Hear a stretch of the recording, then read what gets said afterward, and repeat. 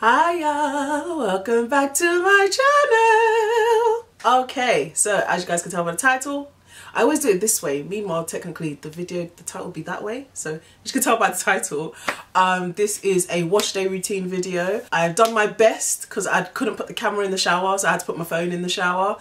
You know, thank God that it's waterproof, to film while I was washing my hair. So for most of this video, it's going to be a voiceover of me talking through the process of washing my hair and what I use having seborrheic dermatitis. Before we get to that, I just want to show you the products properly and just explain how and why I use them, just because I probably won't get a good chance to do so in the video itself, like when we cut to the shower scene. So for my shampoo, hope you can see that, I use Head and Shoulders Classic Clean, not the 2-in-1, just the regular Head and Shoulders shampoo. Obviously because I have seborrheic dermatitis, anything that's going to help with minimizing shampoo, I will use that. So that's what I use to wash my hair and my, my scalp. And then in terms of being able to keep the seborrheic dermatitis at bay, I use this called Nizoral. I don't know if I'm pronouncing that right, Nizoral. I don't know how it's supposed to be pronounced, but it's that product. Obviously Head and Shoulders is widely available pretty much everywhere. Nizoral I know is available in Boots. I know it's also available in Tesco's. I've not seen it in Asda, so I don't know, but you can always order it online. I used to order mine online from eBay until I discovered I could get it in Tesco and Boots for the same price. So why pay to wait a few days when you can just pick it up straight away. So I get mine in store now. It's not expensive. It is a very small bottle. It's a 60ml bottle and it works out about £6 depending on where you go. You don't use this to wash your head. This is an antifungal treatment. Like I said, either the seborrheic dermatitis is coming before or after this video, I'm not sure yet, so you'll understand what I mean by antifungal, but this is what keeps the fungus, for want of a better word, at bay. So this is only going on your scalp. So it looks like a shampoo, works like a shampoo, but I'm not using it to wash the length of my hair. It's literally, I'm letting it lather up on my scalp and then washing it out after 3 to 5 minutes. So that's that. Now to the shower. Okay, so here we are in my shower. I start off by parting my hair into two. I don't think I've ever washed my hair just all in one. If I have, I must have been in like a crazy rush. But yeah, my typical go-to is to split my hair into two and tie them back with hair bands. And I just wash my hair in 2 halves.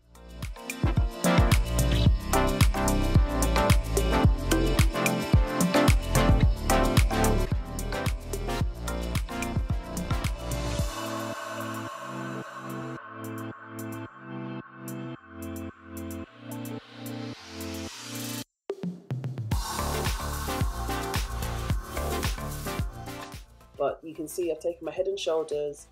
I think I take quite a lot compared to most people. I don't know, but I am focusing on my scalp. So my deep cleans are when I'm going to retighten my hair, and this shampoo is really just to keep my scalp clean, cleanse my scalp. So you can see I'm rubbing the shampoo in. I'm not really worrying about the length of my hair, and I always just start off by massaging it in. I'm just trying to make sure every inch of my scalp is covered, and then I start using the pads of my fingers. I don't have nails anyway, but I don't use my nails to scratch my scalp. I just use the pads of my fingertips. My main aim when scrubbing my scalp is to dislodge any flakes or dry skin that has formed. So like the nature of seborrheic dermatitis is that your skin, like the Malassezia yeast, causes your skin to like overgrow, hence the dandruff, flaky scalp. So I'm really, especially for having locks, my hair is recently retightened, so I'm really trying to dislodge any flakes or dry skin so that it's easy for me to rinse out, because I don't want it to get stuck in the little bit of regrowth that I might have and then end up getting intertwined with the locks. So I really am trying to dislodge any flakes, any dry skin that's come away, any flakes that have come away from the skin, so that I can rinse them out and my hair stays clean and not looking like it's full of build-up or lint. So here I am with the Nizoral, the one I showed you earlier. It is the antifungal treatment that I use to keep the seborrheic dermatitis at bay. Essentially it is, how does this best way to explain it? It sounds kind of gross, but the way it works is it pokes holes. Pokes is probably the wrong word, but it makes holes in the cell membranes of the yeast or the fungus. In my case, the man says, you know, it's a yeast. And so all the yucky innards within the cell leak out, and, you know, the cell dies. So I don't know, kind of imagine, I don't know, imagine someone poking loads of holes in your intestines or something and everything leaks out. Like, no, that wouldn't actually kill you, but it's the best analogy I could think of on the fly. So yeah, I just apply it to my scalp. It's not like the treatment is in the form of a shampoo, but I don't use it to clean my hair. I just try and make sure every inch is covered on the scalp, and then yeah, I move over to the other side and do exactly the same thing.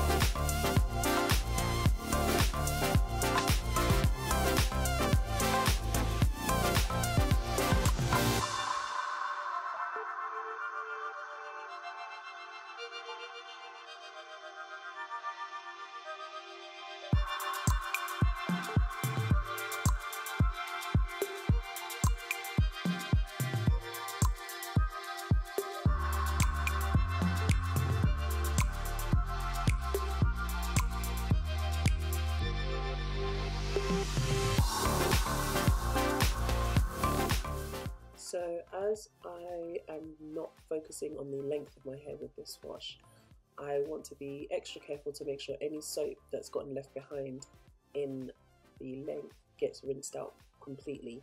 So that's the motion. You can see me like scrubbing the length of my hair so that if there's any soap in there, it really all gets out, because that's another way to avoid build up, making sure you rinse your hair completely.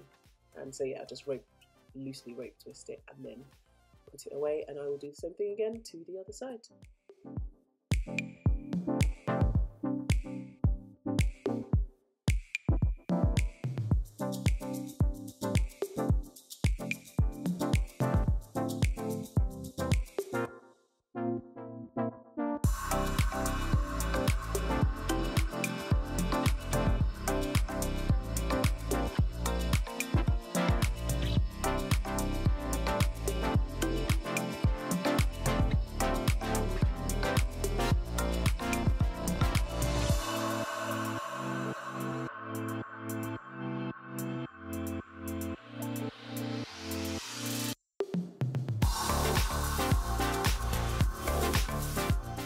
Yeah, so hair's washed.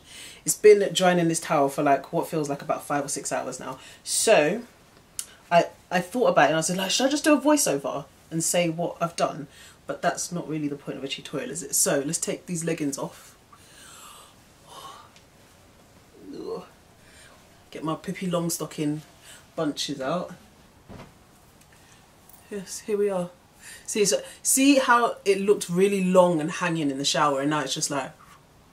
So the very front row of my hair does not get retightened. I palm roll it, I retwist it, because to me it just looks neater. So right here, all of here is just loose fuzzy hair. I hope you can see that clearly, because I'm trying to see in the viewfinder, it doesn't look very clear, but okay, yeah, all here is just fuzzy, right? Then if I pull that kind of front row forward, you can see here it was nicely retightened and neat.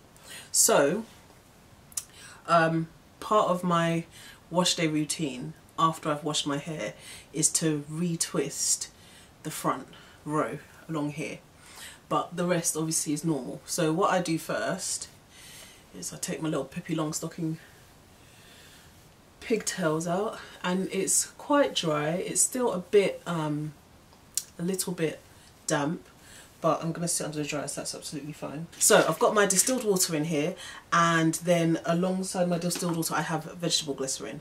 I don't know if it's going to focus, will it? Who knows? But it's just 100% pure glycerin, and I've got probably about a tablespoon and a half of glycerin in here, and that is just to my humectant, just to, you know, give it a bit of zhuzh. So I'm not trying to re-wet my hair that much, but it's gone quite dry, and I'm going to sit under the dryer, but I want the humectant in there as well. I don't want it to be just water. I think I remember in the last, no, not in the last video, in the 5-year lock update, I told you guys that I use MCT oil. MCT oil is, in a simple format, it's what keto dieters use in their bulletproof coffee, because it's essentially medium chain fatty acids, or medium chain triglycerides, medium chain fatty acids basically. So fatty acids, you know, things like oleic acid, linoleic acid, palmitic acid, stearic acid, all of these are fatty acids, right? But they have a certain, if you imagine it, it almost looks like a fork, right? The symbol looks like a fork, and there's like a certain number of chains, right? And so the long ones, long chain fatty acids, medium chain fatty acids. And so MCT oil is I can never say it, capric acid, which is a certain number in terms of how long the chain of fatty acids are. Now, for people with seborrheic dermatitis, I think I'm going to put out the seborrheic dermatitis video before this one. If not, that will come after this one.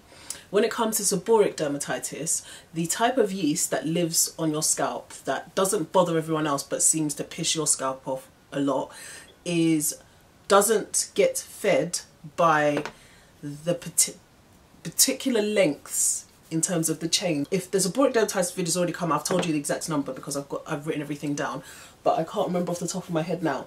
But it doesn't feed the yeast, so therefore MCT oil is not going to aggravate your seborrheic dermatitis any more than it already is. So yes, I am just rubbing the oil. I've rubbed it on my scalp with the pads on my fingertips, and I'm running it through my hair, and that is my equivalent of moisturiser and seal. Some water with some glycerin in there. You can use some more rose water if you like, but everything's very light, and this is for people that have seborrheic dermatitis. So everyone else, use whatever light oil you like. If it's jojoba oil, grapeseed oil is good. Apricot kernel oil is also good. Jojoba oil, obviously, because the studies show that it's closely related to our sebum. I'm trying to think in terms of cheap oils.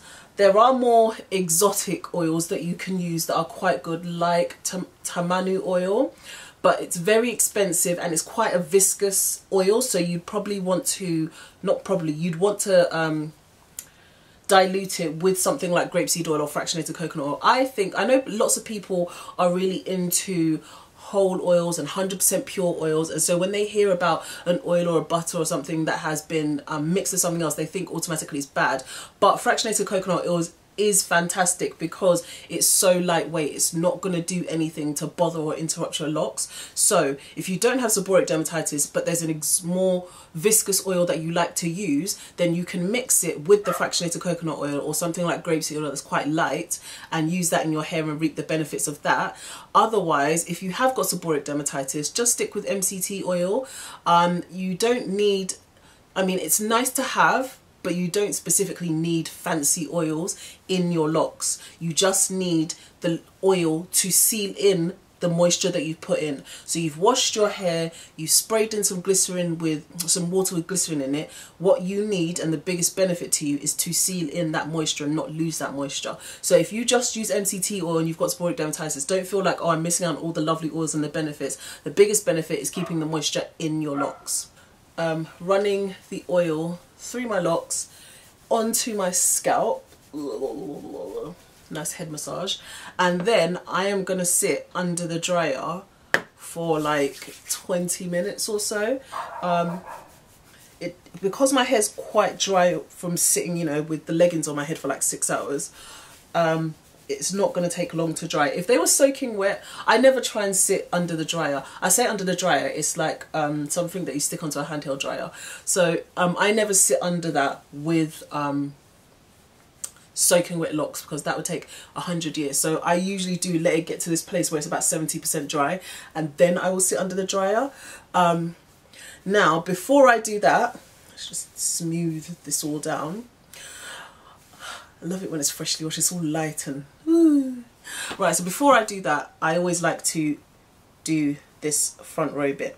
And so if I push this back, you guys can see what I mean about the edges being a bit rough. But because when I retwist it, it looks pretty normal, that is my secret to disguising it.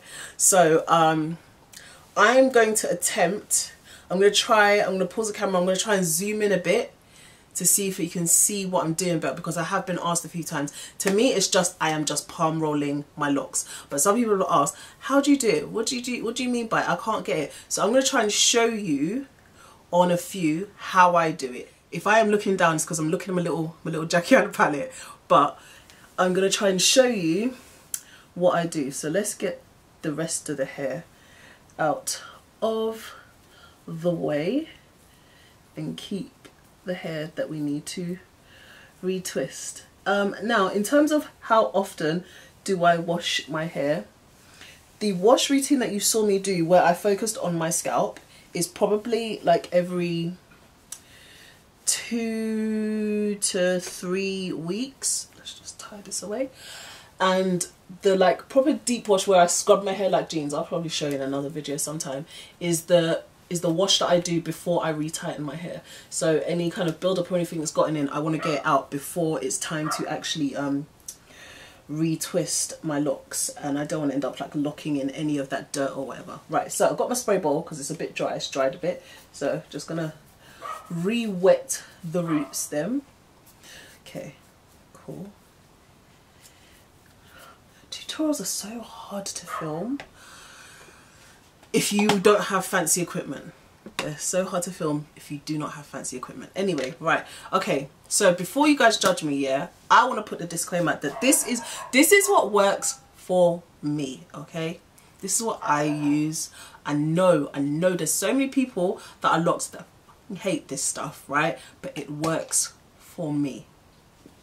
So I've got Eco Styler Gel. This is the olive oil one, right? Is this the olive oil? Yeah, the olive oil one.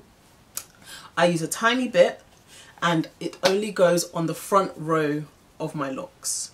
And as you can see, when I wash my hair, it washes out really, really well. So what I do is I take my little comb and I just make sure that my little parting is neat. I have a bunch of little crocodile clips, and so I clip the rest of the hair away. I take a little bit, I'm going to show you what I mean by a little bit. I don't know if you can see that. It's a tiny teensy bit of gel. I rub it on there, and then I only go in one direction across the whole perimeter of my scalp. So I almost do it like I'm doing a flat twist, and then I don't even know if you guys are going to be able to see that. I'm trying, y'all, I'm trying. and I clip it back.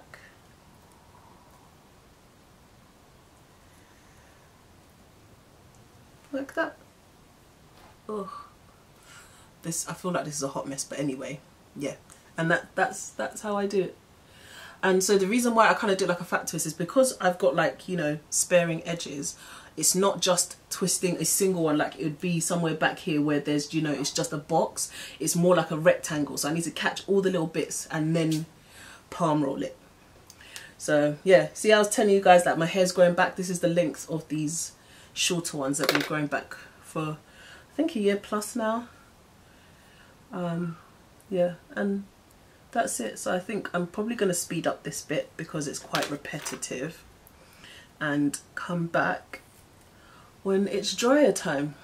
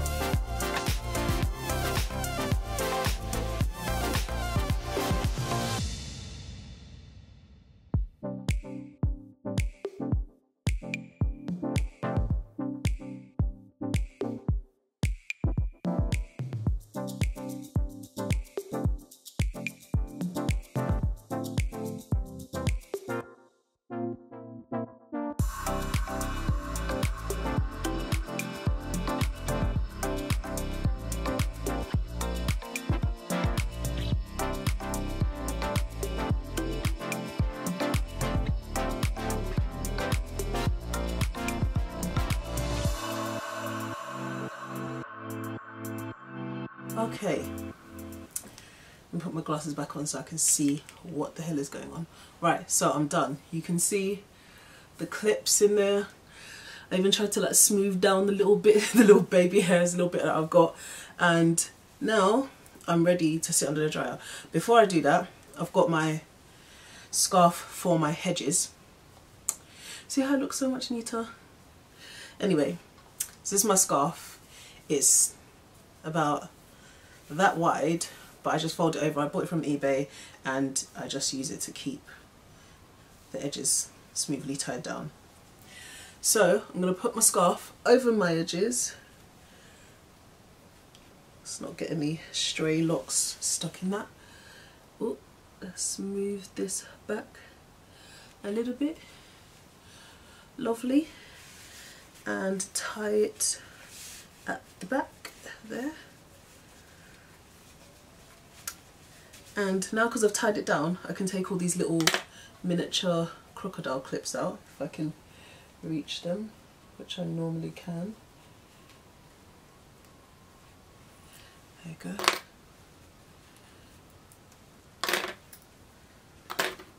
Okay, that's all of them out. So now I have my sit under the dryer moment. This is what I look like when I go to sleep. Actually, that's a lie. So I have this. Hold on, let me show you. When I'm going to sleep, I put on this. Then this is my xoxo. So I put the xoxo on, and then I have this, my giant satin-lined bonnet that goes on top of all of it. I look like a right laugh in bed, don't I? Anyway, this is my bonnet thing. I don't know the name of the brand. I can't remember. The symbol on it is FO. I picked up on Amazon. I had one of these before, but then it got too small for all my hair. So this one is a larger one, and so it's like this. And you attach that end to the other end of your hairdryer. So what I do is I kind of loosely pack all my hair on top of my head so I can get this on. Oh, this is fun, isn't it? Right, so I can get this on, tie it, pull my ears out. So I attach the other end to my hairdryer. And I've just realised I haven't plugged my hairdryer in, so give me a sec. I've attached the other end to my hairdryer and I put it on medium, like medium heat, but I tend to keep my finger on the cool shot from time to time, and then I put it on maximum like airflow, and it's gonna puff up like a bouncy castle nut. Okay, clearly I didn't tie it enough because it's coming off. It's got these under the chin straps, right, that you can put on so it doesn't fly away, because that's what a tendency has to do. But I hate putting on because it's uncomfortable and you look really silly. So they have these straps, right, that you can end up looking like little Bo Peep, look. And so it's supposed to stop it from flying off your head, but I hate putting on, I feel so stupid. Anyway.